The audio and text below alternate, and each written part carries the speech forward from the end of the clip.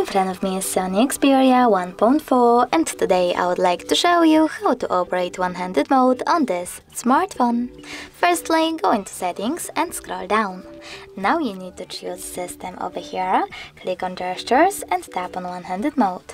Then tap on this switcher next to use one-handed mode to activate it and tap on pull screen into reach over here to manage one-handed mode and not your notifications. And now follow all of those instructions. So double tap the home button. When I do that, as you can see, one-handed mode is now on. If you wish to go back, click on this gray area or swipe up. You can also tap on this switcher next to one-handed mode shortcut and tap on OK. Then access one-handed mode by tapping on this shortcut over here. If you wish to disable one-handed mode completely though, you need to click on this switcher next to use one-handed mode one more time.